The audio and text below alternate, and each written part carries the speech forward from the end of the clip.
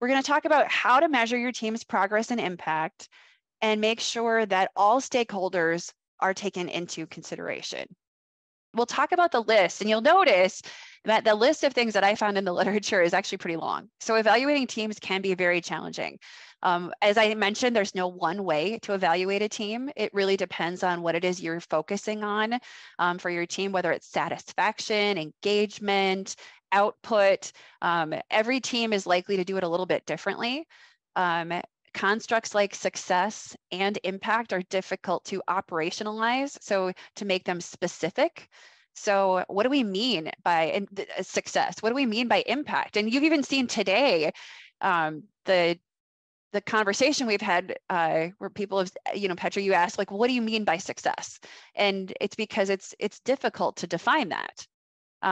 Metrics, and we'll talk about some different ways in which to measure the metrics can be difficult to interpret. What do they really mean?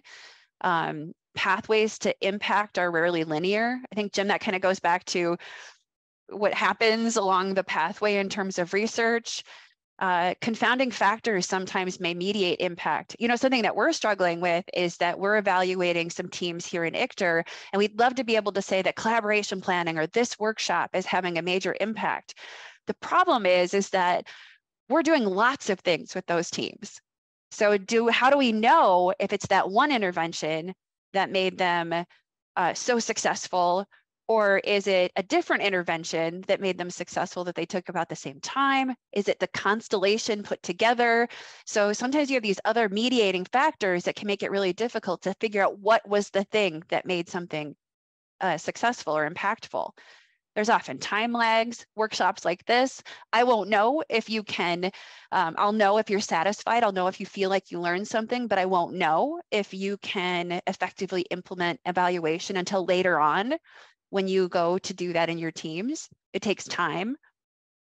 Petra, I don't know if this gets to your point before, but team members sometimes have strong opinions and different priorities.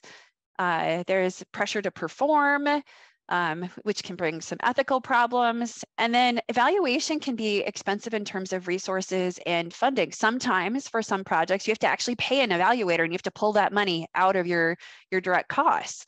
Sometimes you find a problem that you have to fix, and that costs money and time and resources.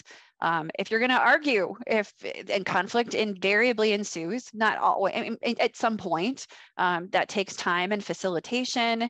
And then documentation always takes time. So evaluating is and can be very difficult, but I think we can navigate those challenges because evaluation of your team has a lot of really great benefits. So it provides a direction for your team. Once you create a mission, once you create goals, you put your team on a trajectory to accomplish those goals. I said just in the slide before that you identify problem areas, and even though that can be expensive and difficult to overcome, I don't think there's anybody out there who wouldn't want to absolutely overcome those problems. So you want to know, especially early on, so it's easier to take care of those kinds of things. It'll enhance your team processes. As we've talked before, part of the whole notion of the science of team science is not just improving your task work, which we want to do, but we also want to improve your teamwork. We want your team to work better together. It facilitates communication.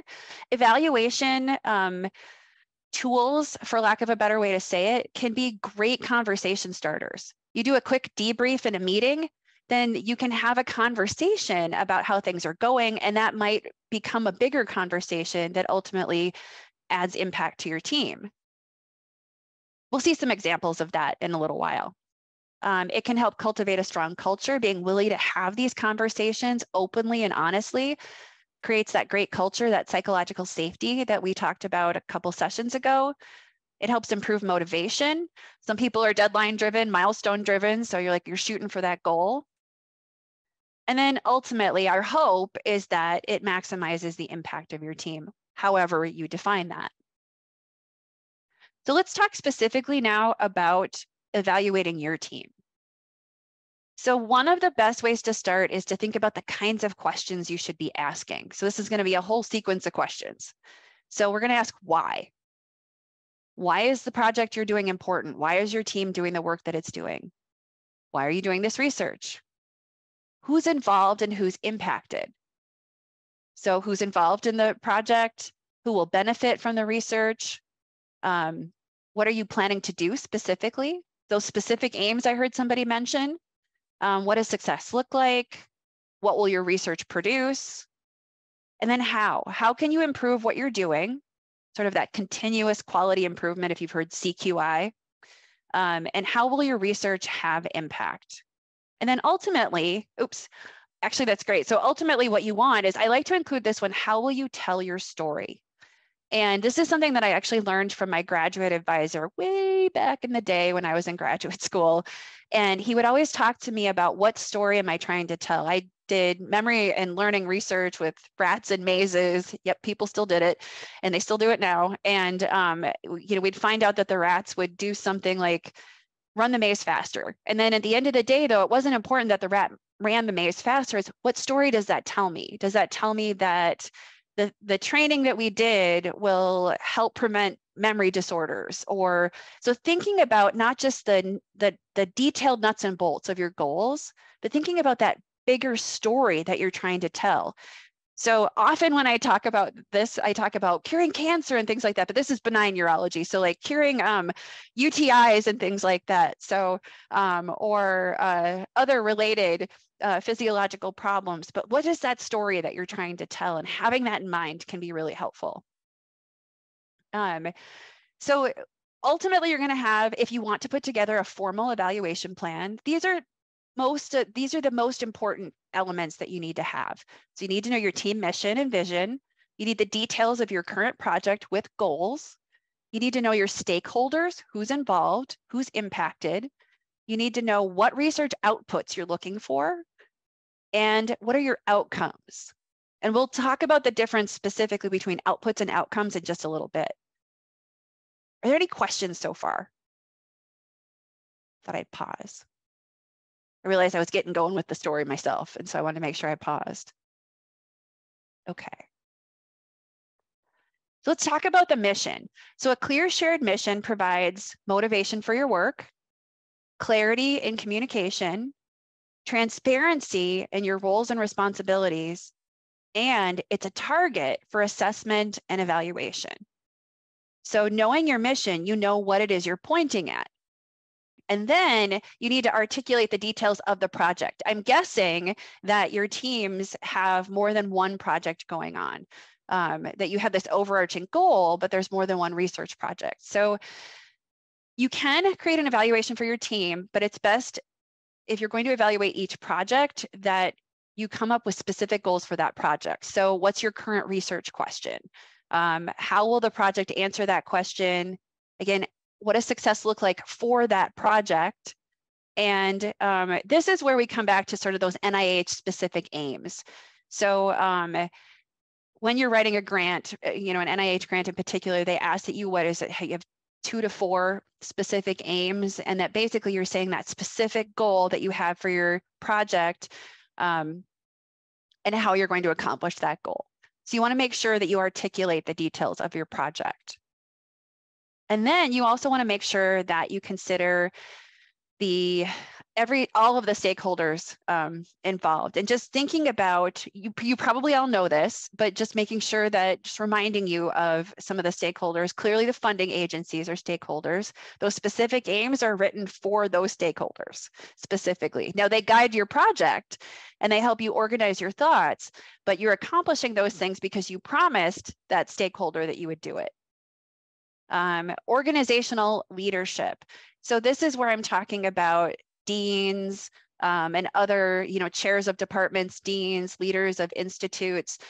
They may have some goals and needs for your projects, above and beyond just what you're doing for your grants. They want you to contribute to the mission of the broader agency.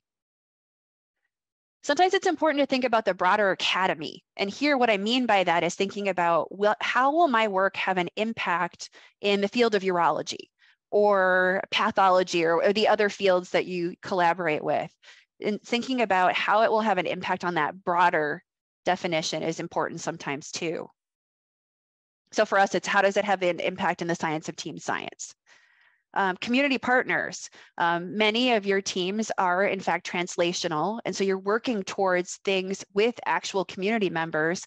And it's important to take stock in what their needs are and to hear from them as a stakeholder. And then team members. So I think Petra and Jim may have mentioned at the beginning about team members as stakeholders. What are their career goals? What do they bring to the table? And how do we make, what is the best way to meet the needs of all of the stakeholders? And so even thinking about that, I had this slide here on evaluating career success. So this isn't success so much for the team, but it's important to think about the kinds of things that go into an individual's career success because it will impact the work of the team. So there's those extrinsic success factors like financial success in terms of how much money can they make in their position, promotions, leadership, grants and publications. These are all things, early career investigators in particular. I believe all of you, many of you might be early career investigators. It's very important to get publications and grants and things very early. That may be less important to more senior members who can who have tenure and things like that. So being able to meet those needs of those team members is important. And then the intrinsic success factors. Patrick mentioned earlier about engagement. He knows his team is successful when it's engaged, when the members are engaged. And so we want to make sure that people are enjoying their work as much as they can and that they are satisfied and engaged with that work. And in fact, I'll even say that for our case scholar program here in ICTR, they have a segment that's called work-life balance. And they actually spend time at the end of each, or I think it's called work-life integration, which is actually an important distinction. So they're trying to integrate their work life and their home life, their personal life. And they spend time talking about that because you can imagine as clinician researchers, you have a lot to do. And that can be really difficult. So you have your mission, and now you have to make everybody happy. But keeping those things in mind will ultimately, I think there are ways that you can integrate the goals of everyone so that you can create a mutually beneficial experience for team members. So let's talk a minute about some of the outputs.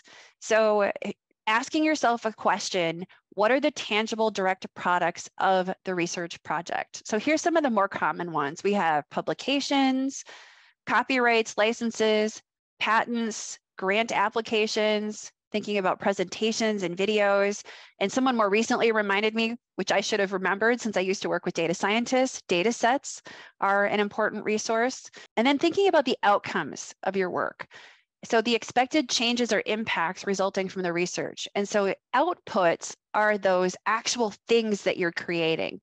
The outcomes are the changes that are happening. So here's some examples of some ways to phrase that. So identification of a model that explains biological pathways in cancer, or it could be a different disorder. So you're changing something, you're learning something brand new about, you're defining a biological pathway. Sometimes your outcomes can be stated very specifically. So the first one was a little bit more general.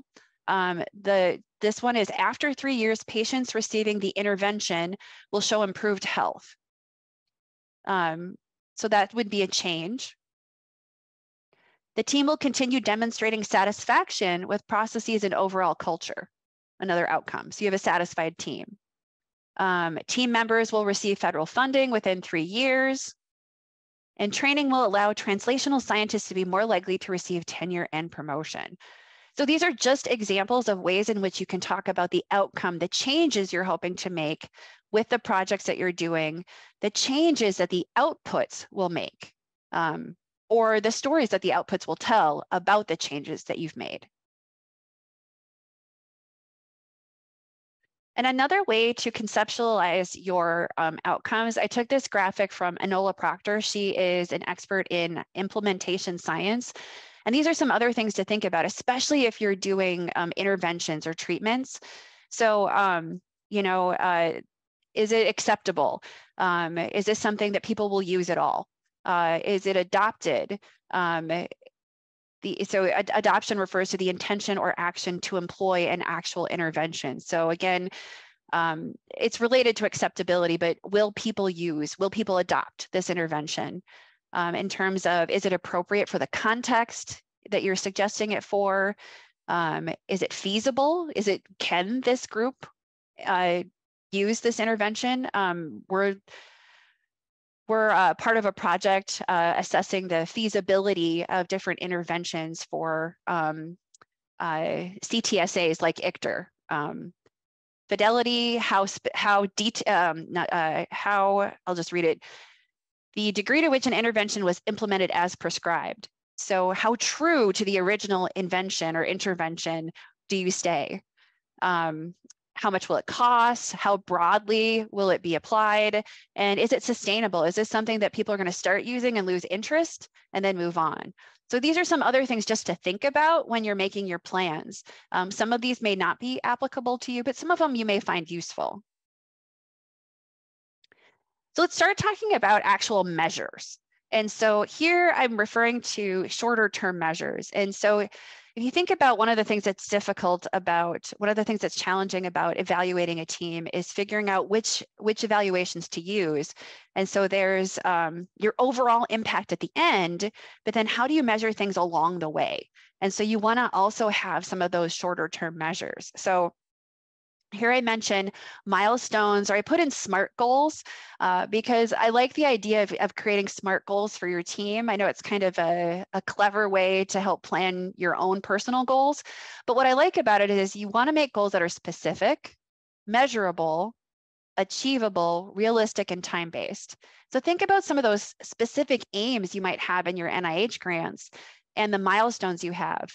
It really depends on the kind of grant you have. Often NIH grants are evaluated on a yearly basis, so you have to do your RPPR. Sometimes you might have quarterly milestones, so determining the best timing for those and then creating your goals in this specific way, this SMART goal way, can help you meet those milestones. So it'll help you with your progress reports, and then it will also help you assess team processes. So again, you're going for research impact for the task work. So the research impact, but you also want to make sure that your team is working well together so that you get more of that task work done efficiently and effectively. So doing some of this, like I said, you want to check in with your team. And debriefs are a terrific way to do this. So this is an example of a kind of debrief. And so I'm going to take a step back for just a second to give you the theory or the best practices that this specific debrief is based upon. So I believe in the very first session, we talked about the team science best practices. And we talked about how it's important to have a shared mission. We talked about that today. We want to have our facilitated interdisciplinary conversations. We want to have a culture of trust. We want to have our robust support systems and data management systems. And next session, we're going to talk about strong leadership. But just putting these in the context. So what I did for a group that I was working with a couple summers ago, I just created this really quick diagnostic. So here's a strongly disagree, disagree, neutral, agree, strongly agree, just to make sure we're sure of what those labels are at the top. And then I asked them questions. I asked the whole team questions. So do you agree or disagree? The team purpose and shared vision of success of the team are clear and team members understand their roles? Yes or no? Do you agree or disagree? Does the team communicate effectively? Agree or disagree? How is the culture? Is it a good one? Agree or disagree? So you get the idea. We went down all of those. And then I also had a qualitative section so they could talk about what's working well and where they were falling short. Now you can do something like this weekly. It really depends on what it is you're trying to do. What I did with this team, it was a summer program, not unlike the program Chris is working on right now. And I did one at the beginning to get a baseline. I did one in the middle and one at the end. And it was interesting just doing something really simple like this. We were able to identify some problems they were having on their team. And so it was a team with, it was a translational team of undergraduate data scientists. They're creating an app. And they had sort of sub-teams, and they identified that a good handful of them said that they were not communicating effectively. And then they wrote that the sub-teams were not communicating, they were not being transparent, and that they needed to change that. And so they actually changed the way that they were communicating based on this simple diagnostic. So you are absolutely welcome to use this. If you want to do something simpler, something very specific for your team, based on the type of work that you're doing. But I highly recommend regularly, again, you can define what's best for your team, that you check in and see what's working and what's not, so you can go ahead and take action to change those things. So let's start talking about actual metrics. And I know Jennifer had brought up alternative or alt metrics. And so again, when we had that list of outputs, and so you're going to see that in terms of metrics, we have some of the things that you're probably familiar with here on the left-hand side. So traditional measures, funding, patents, presentations, videos, and you added some to the list as well. And then just a variety of bibliometrics. So how many publications do you have? Are you first author? Are you senior author? And then they have these other measures in terms of impact factor or H index, which are indicative of essentially how often you've published and then in the types of journals that have more impact on them. There's some alternative measurements as well. So there's things that are specifically called in the field of evaluation called alt metrics. I'll show you some examples of those, but they're how many times has a paper been downloaded from a specific site? How many times has it been cited or read or opened? We'll talk just a little bit about social network analysis and how that may or may not be useful for your team.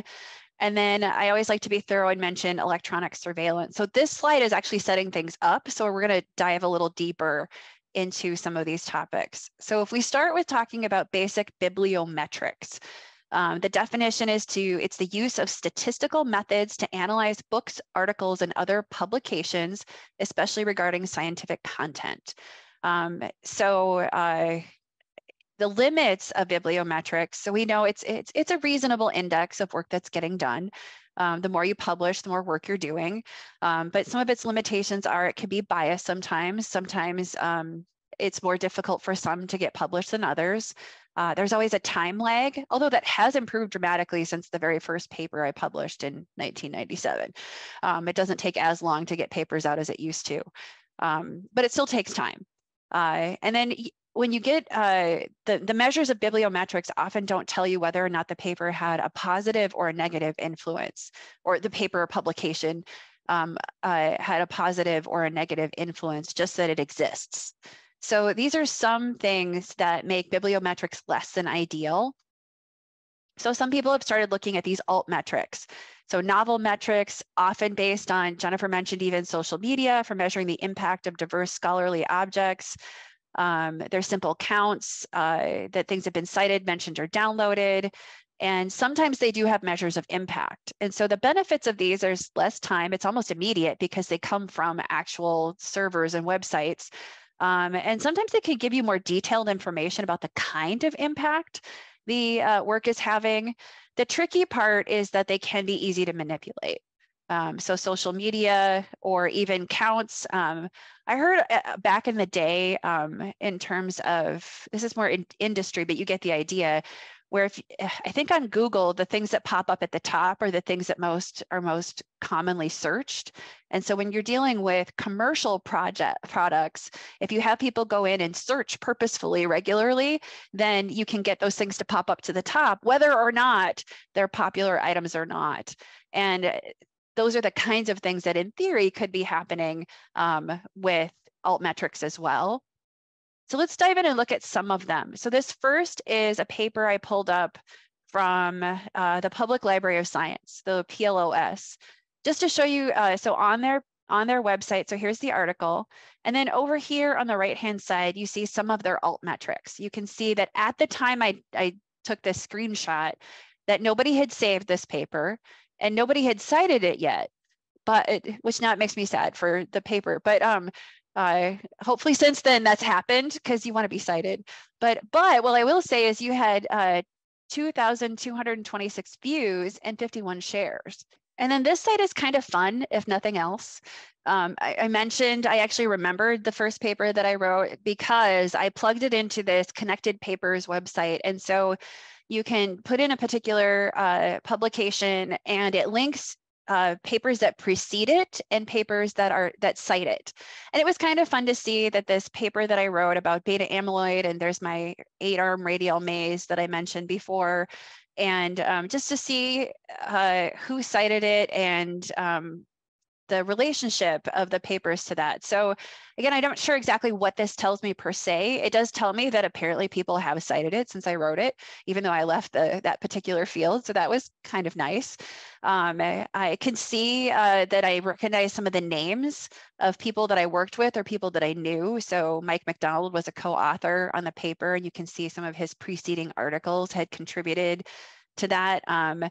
And you can see that it has moved on with some of these other researchers. So had I stayed in the field, it might be interesting to see on this visual representation who ran with the citation later on or who used the citation later on. So I put this out here as another example. Another example of if you want to procrastinate and you don't want to do your grant, you can plug your publication in here and check it out. You can use it to see, like I said, who's part of the conversation, at least in terms of publications. And the other reason I do it is it's a lovely segue into talking about social network analysis. So this is specifically about the publication and the publications that come before it and the publications that come after it. When you're talking about social network analysis, what you're really doing is you're measuring the strength of and the pattern of relationships within a given network. So before it was about the writing and the stories that were being shared in written form. Social network analysis is who's talking to who has what resources, and how are they communicating. And it's a really effective descriptive tool in particular. So you can tell I was a child of the 70s and a big Star Wars fan. And so if you look at the example in the top right corner, I would ask the question, what does this picture tell you about how people are communicating? Han Solo seems pretty central to what's going on. Anybody notice that Yoda really only talks to Obi-Wan, Luke, and R2-D2? So he's sort of a lone guy over there. Those are the big take-homes for me. Let's jump to the purple ones on the bottom. So you'll notice that the purple ones on the bottom tell us a little more succinct stories. So this one over here tells an interesting story. It tells us that on this team, there are two very central people that seem to be disseminating most of the information and resources in sort of a fairly evenly distributed way, except for this guy. I'm not sure what's happening here, but a fairly distributed, even way with the rest of the team. But it looks like the information that you're getting is going through those two individuals. And that might be something that's interesting to you about your team. You'll notice that this one's a little different. You have this sort of distributed node, same kind of model as the one over here.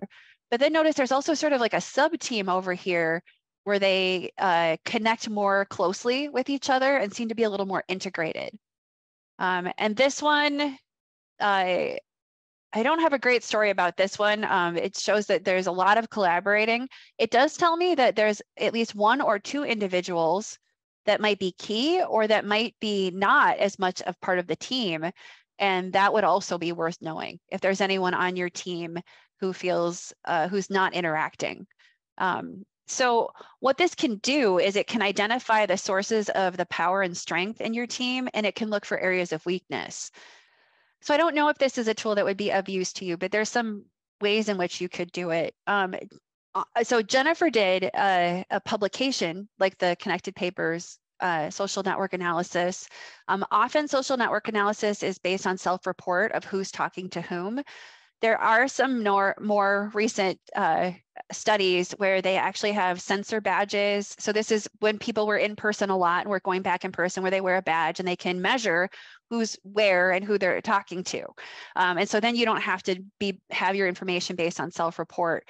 And then we also can derive information from social networking sites and social media and emailing so that you can figure out who's communicating with whom. And at least you can do it instead of self-report, or you can use it as an additional piece of information to backing up that information for self-report. I'm guessing that most of you probably aren't going to use this, so I'm just putting it out there as an idea, but just something interesting to share with you. So just talking about different ways to think about measuring impact. There's a translational science benefit model that was put forward by Luke and colleagues, I believe. And it's a model where they talk about, you'll notice, you'll see some of these things, either it's the resources. We didn't really talk about the resources that went into the project because we were focusing on measuring, but you want to keep in mind, what are the resources you need for your project? That is an assessment that needs to be made. What are the specific scientific activities? What are the outputs, the outcomes? And then here on the right-hand side has to do with that impact. And so you could ask yourself, is there a clinical impact? I think, Jim, you just described that. Will you cure a disease? Will this treatment be effective? There can be an impact on the community.